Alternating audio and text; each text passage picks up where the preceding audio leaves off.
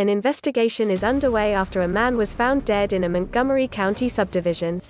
Sheriff's deputies were dispatched just before 1 p.m. Friday to the 100 block of Lakeshore Drive in the Pike Road community, said Sheriff's Colonel Jon Briggs.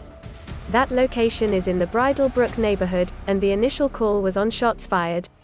When they arrived, they found a 49-year-old man dead in his driveway. Sheriff's official Friday night identified the victim as Ledell Flennory. Briggs said through the investigation, they were able to identify a person of interest.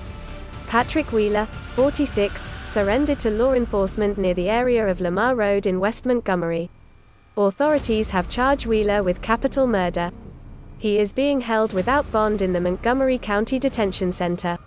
The slaying is believed to be domestic related, but authorities have not elaborated on how the suspect and victim knew each other. Anyone who has information on the case, including camera or video footage from the area, is asked to call the sheriff's office at 334-832-4980.